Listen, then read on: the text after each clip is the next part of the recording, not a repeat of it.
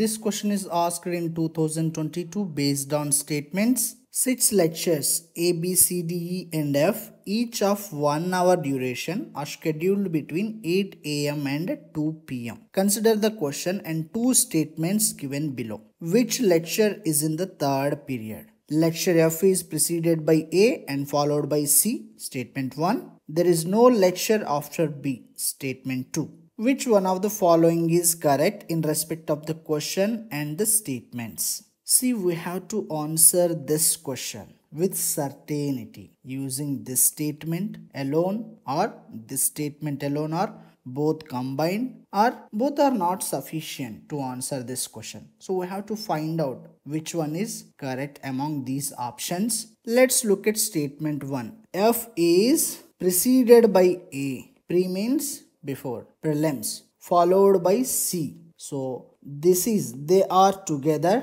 Now AFC can be here, or AFC can be here, or AFC can be here. Okay, 8, 9, 10, 11, 12, 1, 2. When we take this AFC, third period is C. When we take this, third period is F. When we take this, third period is A. Number of answers. So using this statement, we cannot say with certainty which lecture is in the third period. See, answer to this question should be only one. When we take like this, answer is C. When we take like this, answer is F. We cannot say like that. Answer should be certain, only one. So statement 1 alone is sufficient to answer the question. No. Incorrect. Now statement 2, there is no lecture after B. That means B is the last lecture. If B is the last lecture, then third one can be any one among A, C, D, E and F. So here also we are not sure which one is the third lecture. So statement 2 alone, again this is not sufficient to answer the question. Now let's combine both the statements. See, this is statement 2. Now statement 1,